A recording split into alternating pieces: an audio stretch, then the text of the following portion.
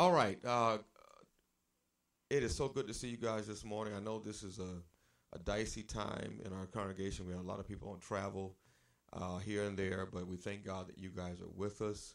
And I was really pleased to see the amount of people that purchased their books. When that shipment came in, I ordered 50 books. And I said, Lord, how many more? How many will we have left over? I didn't know. But I looked on the stack, and the stack has dwindled down. So I said, praise the Lord. That's a good thing. That means that we're ready. That means that we're ready. And, again, this is your personal workbook. So put your name in it, and feel free to write in it. This is, some people take notes in their Bible in the margins. And, well, this book has a lot of margins on it. You can write all kinds of things on the margins. And some of the exercises will call for that. But I want you to feel free to use this book. This book is going to be a work book in progress. So, all right, I want you to turn to page 5, where it says Introduction. I want to just give a brief overview of some things here and read through this introduction so that we can have an understanding of what this is.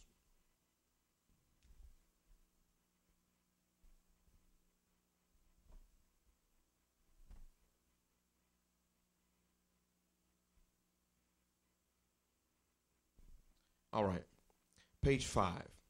It says, Master Life is a developmental small group discipleship process that will help you develop a lifelong obedient relationship with Christ. Master Life 1, now remember this is the first book in a 4-part series, okay? So this is the disciples' cross, okay? We're going to find out what the other books are about. But the disciples' cross is the first of 4 books in the discipleship process. Through this study, you will experience a deeper relationship with Jesus Christ as he leads you to develop 6 biblical disciplines of a disciple. The other 3 books in the Master Life process are Master Life 2, the disciple's personality, Master Life 3, the disciple's victory, and Master Life 4, the disciple's mission. These studies will enable you to acknowledge Christ as your master and to master life in him. All right, what's in it for you? The goal of Master Life is your discipleship, for you to become like Christ. To do that, you must follow Jesus, learn to do the things he instructed his followers to do, and help others become his disciples. Master Life was designed to help you make the following definition of discipleship a way of life, and here it is. Christian discipleship is developing a personal, lifelong, obedient relationship with Jesus Christ, in which he transforms your character into Christ-likeness, changes your values into kingdom values, and involves you in his mission in the home, the church, and the world. Okay? That's it's a long definition, but that's something to go back and read and reread again, because that's the core of what we're shooting for. We want to be Christ-like in these areas. And the last part of that talks about in the home, in the church, and in the world, okay? And that's really what disciples are called to. We're called to the home, to the church, and to the world. Look on. As you progress through the Master Life process and learn to follow Christ as his disciples, you will experience the thrill of growing spiritually. Here are several ways you will grow. Notice this.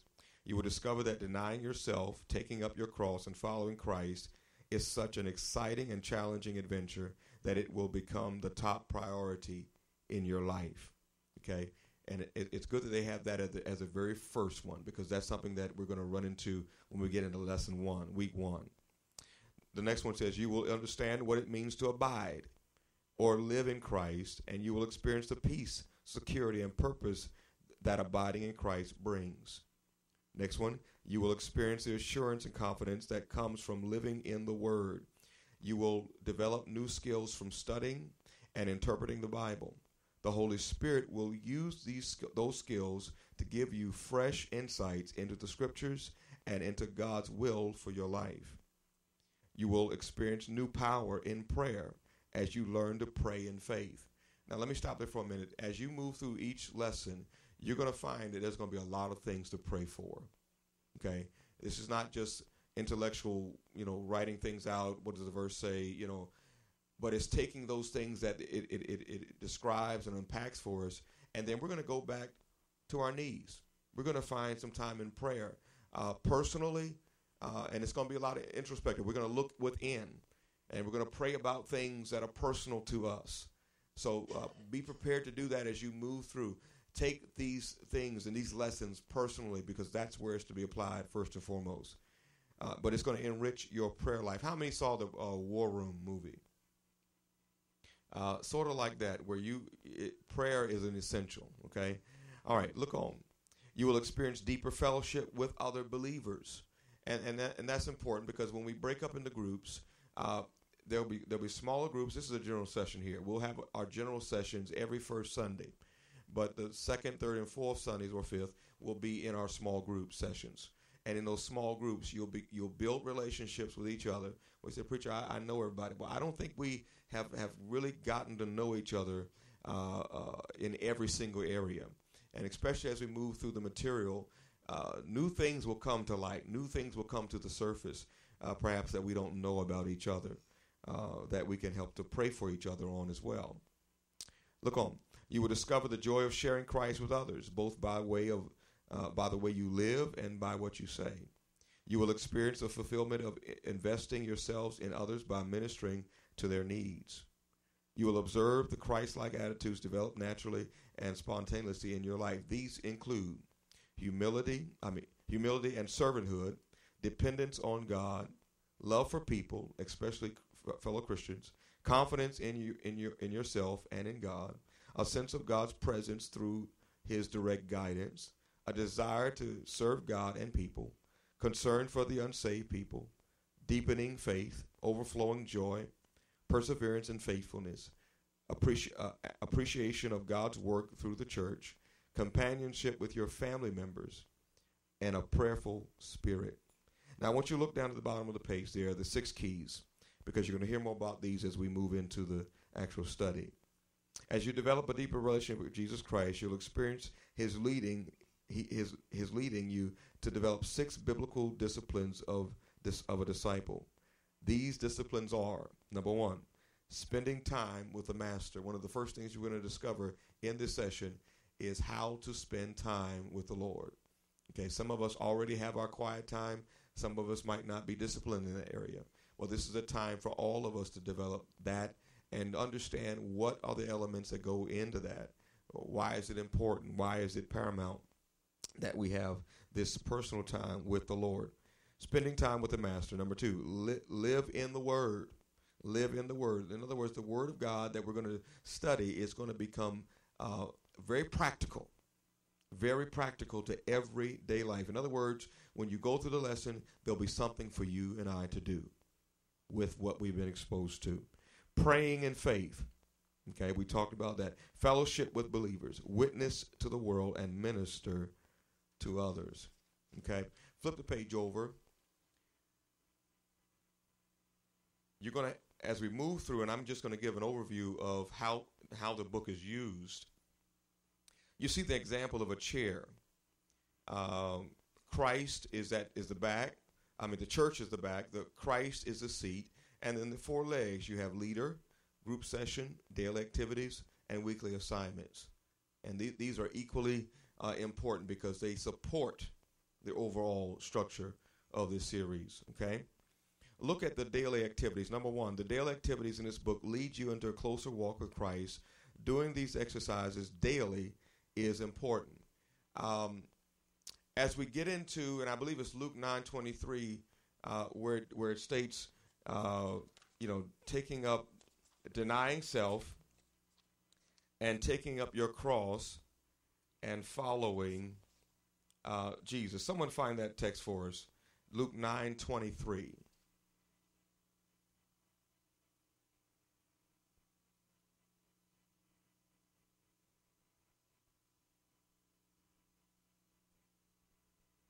Whoever gets there first.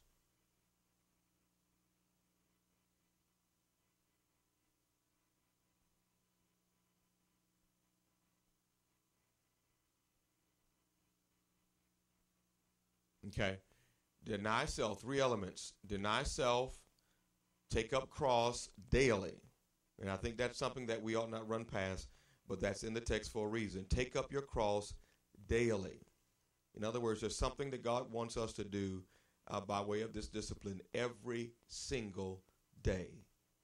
And where most Christians fail is that we don't do this daily.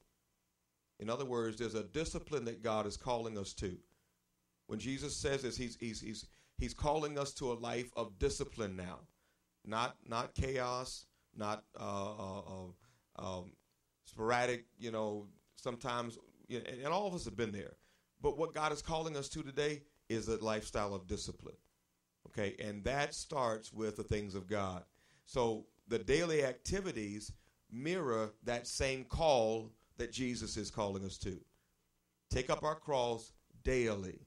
Okay, so we're going to have daily activities from this workbook that will challenge us, that will hold us accountable. We talked about accountability about a month or so ago, and this is where it really comes into play, because the book and the material, the resources, the reading, the studying will keep us on course, and that's what we want.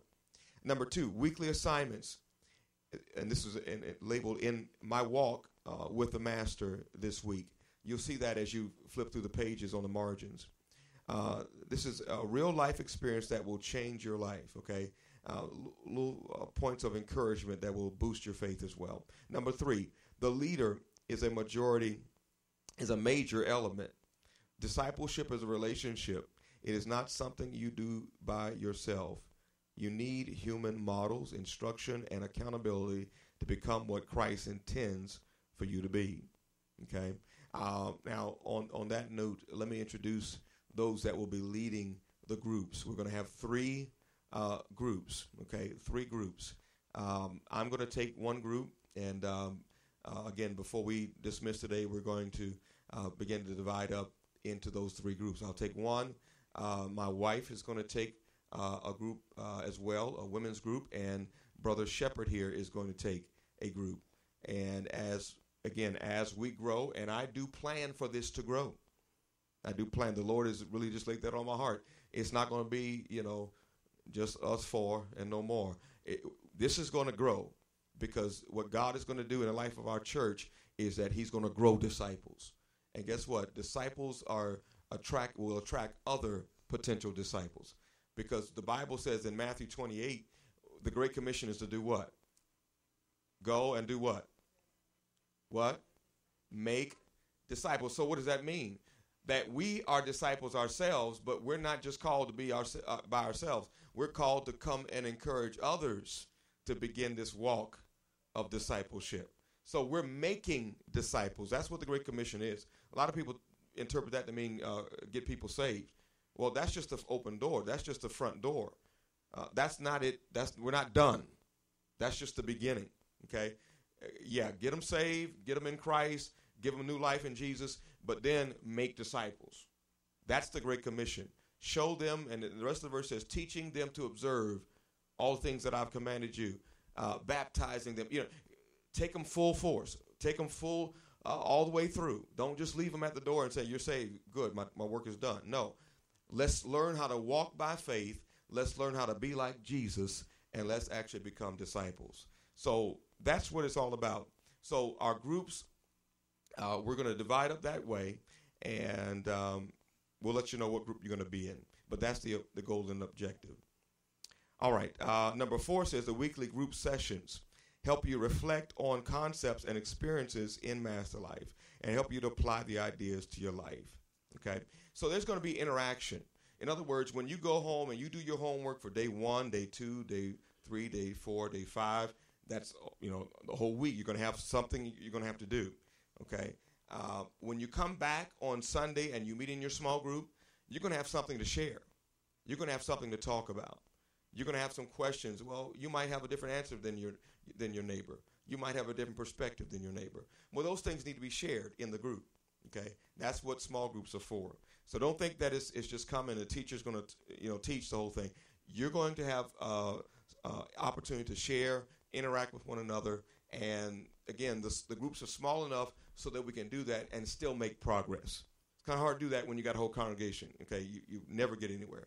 But when you have small groups, you can have that type of personal interaction and actually glean from what your neighbor has learned, or maybe they're going to learn and benefit from what you have, what you've learned as well, your insights. So be prepared for that interaction. Number 5, Christ is the discipler, and you become his disciple as you fully depend on him. He works through each of the previous elements and uses them to support you.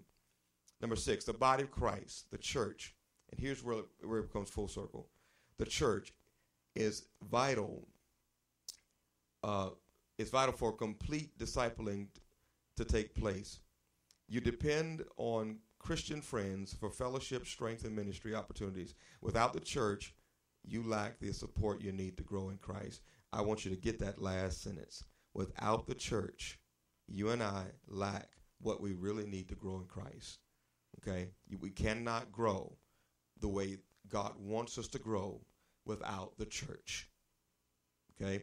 And that's what a lot of Christians really need to grow to understand. If we can just get past that point, we will be here, because we realize we need the church. The way that God has established the church and designed the church, it's to edify one another. And we can't receive that edification, that encouragement, that enrichment without being a part of the church. So it's a twofold thing. It brings us closer. Now look down. There's some symbols there. You see several crosses. And as you go through the book, you'll see these symbols.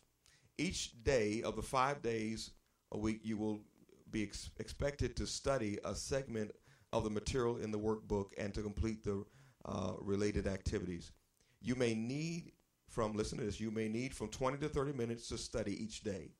So carve out some time, okay? Set some time aside, maybe in the morning or at night, and, that's your master life time, okay? Even if you find that you can study the material in less time, spreading the study over 5 days will give you time to apply the truth to your life. Now, yeah, most of us probably can take it and say, well, I can just skim through the first 3 days in one sitting. That's fine. But let me tell you this. The goal and objective is to take a piece a day, next piece for the next day, another chunk for the next day, so that you're not trying to digest everything at once, okay? Because trust me, there's more here than what we probably bargained for. God will speak to us through the little pieces. God will minister, and that's the goal. It's not just to get the facts, it's to actually get the application from what we're exposed to. So even if it's familiar, take that time and say, Lord, minister this truth into my heart, because there's something in me that still needs to change. So don't rush past familiar things. Don't rush past things that seem simple. Take the time and pray through it, press through it, and spend that time with the Lord. Now look at the symbols. The first cross has a dot in the middle. That stands for spend time with the Master. And then with the lower half darkened, that refers to living in the Word. The top half of the cross, praying in faith. The right side, fellowship with believers. The left side, witnessing to the world. And then the whole cross, ministering to others. So you're going to see that as you move through each lesson. And you come to understand what that logos or what that symbol means. Okay? It's going to have an emphasis there. Now, here's what I want you to do.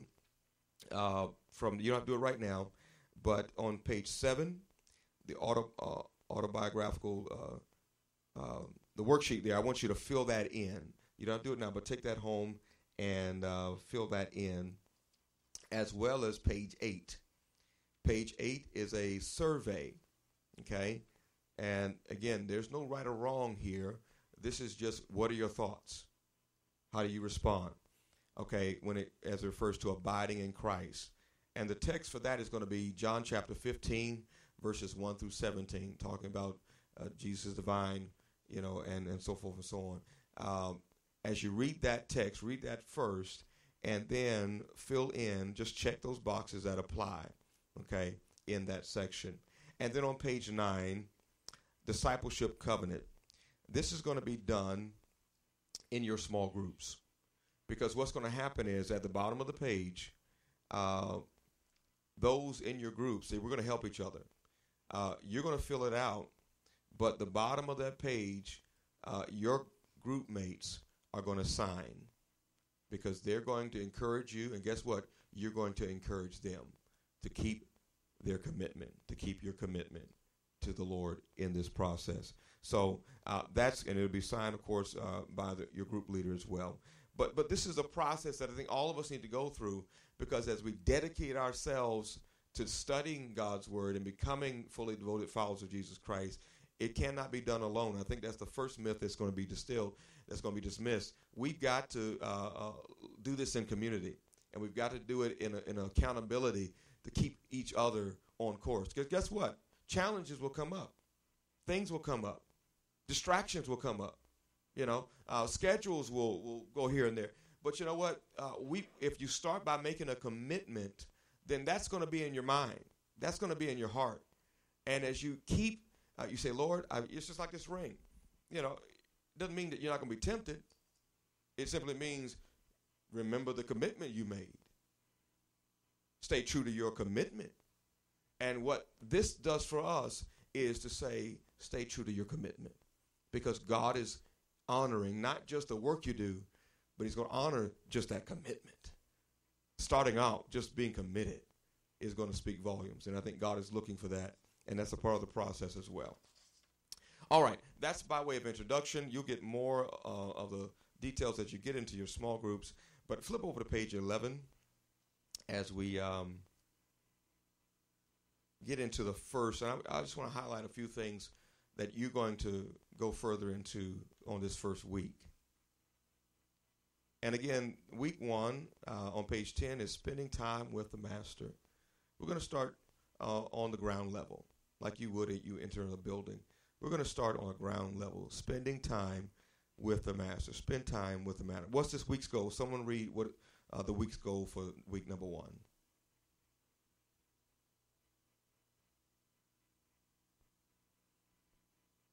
So evaluation is the name of the game. Evaluation. If you have not looked at yourself, take the time to look at yourself. Okay? Take the time to look at yourself. We're not looking at anybody else. This is not the group session just yet. This is self-reflection. Where am I? It's like when God, after Adam sinned and God came looking for him, they used to have fellowship. They were boys. They hung together. Sin came and broke up that relationship. And God, he said, listen, Adam, where are you? Something's changed. Where are you? Where are we? Take that time to ask yourself, Lord, where am I? Where am I? And many of us might say, well, years ago I was a lot more passionate about the Lord, or I had a drive for God, or I had a hunger for God's word, and I spent time in prayer, and such and such has happened, and life has happened, and here's where I am now. And just be honest with yourself. And there's no shame in that. There's no shame in this process of discipleship. Be honest with where you are. Because the only way God can bring change and transformation to our lives and really make us disciples is that we be honest, we become honest with where we are. And in small groups, let me tell you something, there is no shame in sharing in that small group. Because, listen, that group, God has, even though we haven't assigned the groups just yet, when those groups are assigned, let me tell you something, that is going to be God's will for you. That's God's little circle that he's orchestrated and put together so that you can pour into your neighbor and your neighbor can pour into you, and together you can grow past certain levels. And all of us have, nobody's plateaued out. I'm the pastor. I'm growing just as much as you are. I got my book. Been through it 15 years ago, but thank God I'm going back through it again, starting today. Because God wants to do something new. I'm not where I was 15 years ago. I remember my mindset going through it 15 years ago. I didn't get everything. I was just trying to finish the book because I was told to by my pastor at that time. But now I'm going through it with a different perspective. because I know that there's something God wants me to do. He wants me to grow. He wants me to, not just as a pastor, but as his child. So I'm taking off the pastor hat at this point, and I want to grow too and glean just as much as all of us do. So that circle is going to be a confidential spot. Get that, confidential spot, meaning what you say, what you share in that group, it stays in that group. Okay? And don't be afraid to share amongst your group, because that is your small group. Accountability, support, encouragement, enrichment, that's where it happens, in that group. Okay? I don't want us to be churchy. I don't want us to say the right things just because we're in church. Let's get past that. It's time to be real. So in your small groups, take advantage of that safe place to find the help and the encouragement and the instruction that you need. That's what it's for. Okay? Is everybody clear? All right. So as we get into that, you're going to find that you're going to have an opportunity to evaluate. Now, let's look, with the time we have left, at this concept or this idea of spending time with God, which should be our first priority. I want to highlight a couple things on page 12. There is a scripture in the margin, Mark chapter 2 and verse 18. We've already read, and we're going to get back to Luke 9:23, about denying ourselves, taking up our cross daily, and following Jesus. But that's the goal. That's the core of what we're really trying to do. But before I go into Mark 2:18, which is on the margin there on page 12, let me ask you a question, and I need some feedback on this. Why is it so hard to just follow Jesus? Why? What with our world, with the history of our world, not just present day, but talking about this reality of humanity all throughout all times. Why is it such a struggle just to follow Jesus? I mean, after he died on the cross, rose again, shed his blood, shouldn't it be easy just to follow Jesus? Shouldn't it just be just the ordinary thing, the normal thing to do?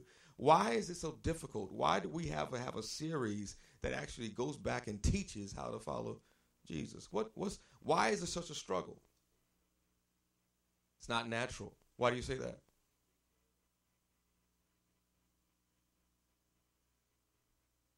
Okay. And that pulls us not towards Christ, or pushes us towards Christ, but it pulls us away from Christ. So there's an internal struggle going on. Let me ask you another question. What if we're not following Christ? What are we doing? We're following something, someone.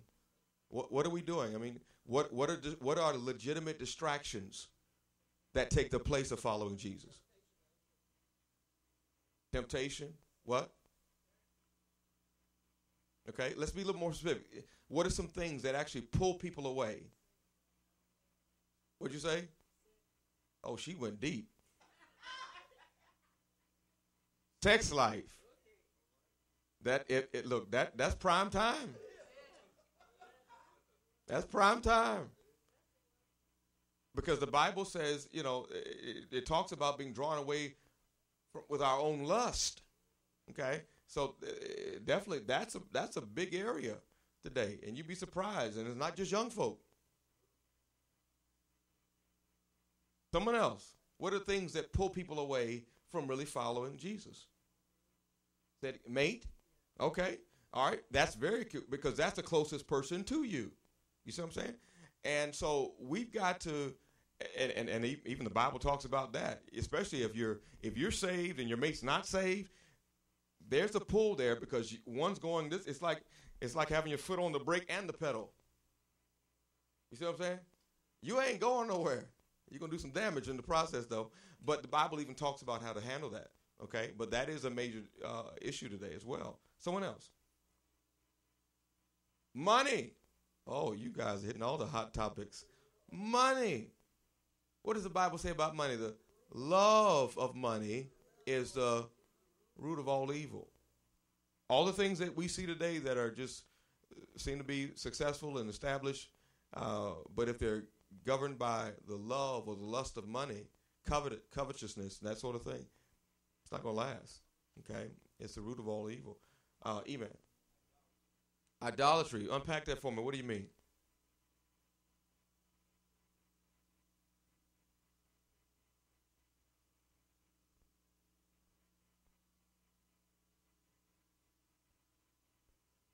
Okay.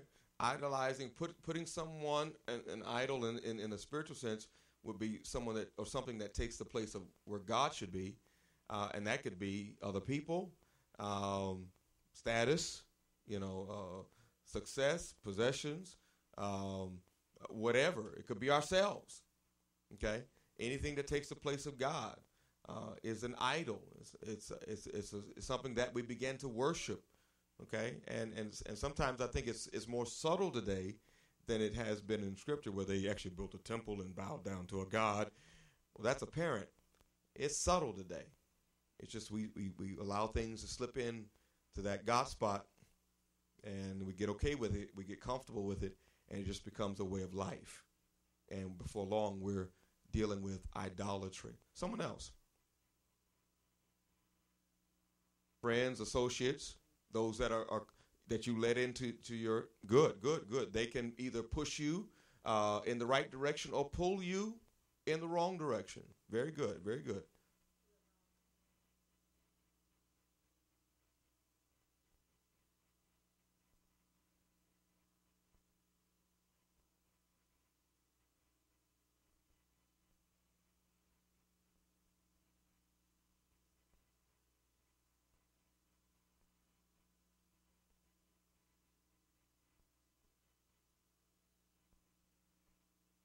Mm-hmm.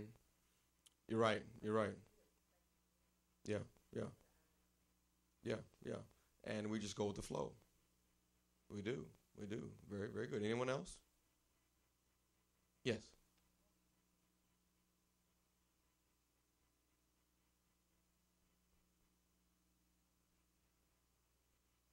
Okay.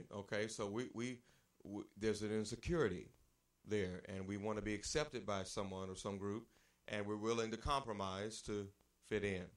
Okay, and we find ourselves again being drawn the wrong way, consenting to do the wrong thing, and it still doesn't yield the right results. So you're right, and that pulls us away from the Lord Jesus. That pulls us away from following Jesus Christ. So many things, and the enemy is the master at causing these distractions, these little pop-ups. I remember that, Chuck E. Cheese, when I was growing up, had that little game where the thing would pop up, that had, holes, and you had to hit it, find out where it was and hit it, and before it popped back down, and pop up again and pop back down. And, you just spend all day trying to be faster than the board. The reality is that Satan causes these distractions, and so many times it's quicker than we are. He's more subtle than we are, and we find ourselves being really distracted by many things and not committed to the main thing. And Jesus is trying to get our attention again and again and again. So that's really what it's about. So I thank you for your feedback on that. There's a lot of things that people are following. Mark chapter 2 and verse 18 says this, and this is on your margin there on page 12. It says, John's disciples, and I'm just going to walk through this because this section actually gives us a question, but I'll ask that in just a minute. John's disciples and the Pharisees were fasting. Some people came and asked Jesus, how is it that John's disciples and the disciples of the Pharisees are fasting, but yours are not? Now, I'm going to ask what the text asks, and you fill it in as you go through that section this week. But how many disciples or categories of disciples do you see represented in that verse? Who are they? Yeah, John's, the Pharisees, and Jesus. Okay? So what does that tell us? Everybody's not following Jesus. Everybody's not following Jesus. And even present day, everyone's not following Jesus. Maybe in a religious context or in church, but still, it doesn't mean that everybody's following Jesus. Okay? There are different groups, different commitments, different priorities, different ideas. But not everybody has latched on to the truth that Jesus is the way, the truth, and the life. And therefore, I'm going to give my life totally and completely to him. Look at Mark chapter 3 and verse 14 at the bottom of the page there. Someone read that verse for us.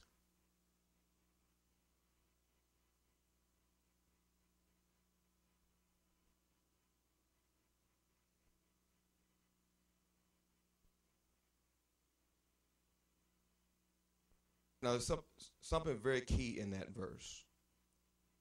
Jesus, he appointed 12, designating them apostles, that they might be what? With him. With him. And that's the spending time with him. That's being disciplined in your personal devotions with him. Because what happens after you and I are with him? What does the verse say? That he might send them out to preach and to have authority and to drive out demons. In other words, the success of their ministry was really resting on their time with him. Their impact in service was dependent upon their time with him. So we can't rush past the time. We have to take the time. And you say, preacher, I don't have enough time. Well, you listen, you and I need to rearrange how we use our time. Because, listen, if an emergency were to take place in our lives, we would make that change. We would make that shift. We know how to do that in emergencies. We just don't keep singing the same old song. I don't have time. Something big enough happens, we make the time. And what am I saying? This is big enough and should be big enough in each and every one of our lives where we make the time to spend time with God. Because out of that time comes the power and listen, the direction, the insight, the wisdom, the guidance to do whatever God has called us to do. It starts with that time with God. Take that time. Use that time. Don't misuse that time. Okay, so as you move through, and I'm going to stop there because you're going to get into the rest of the chapter, week 1. Day 1 would be Monday, so that's your assignment on Monday that we just began. But continue to go. Day 2, Tuesday, under Christ's control. And then as you move to day 3, connected to the vine. That's John 15. And then, again, you're writing in your book and filling out your assignments. And the Daily Master Communication Guide is going to be on your margins. Fill those in. Read those passages. Pray through those things. Think through those things. And write down your honest reflections as you read those passages. Let me say this. Refrain from one-word or two-word answers. Okay? Use details. Be detailed. Okay? This is not a short word answer. Be detailed in your response and be thorough in your response. Really how you feel. What you think, what the Lord said to you. Share those things. Day 4, learning obedience. And as you move through those things, day 5, challenges to obedience. So we're going to learn how to make Jesus and following Jesus the main priority.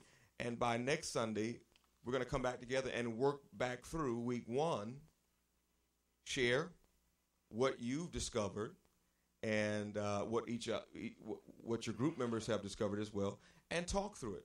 And then be prepared for week 2. So as we do this, and this will become a way of life. It'll become a discipline. It'll become a joy. And I pray that you find joy in it because it will enrich your life.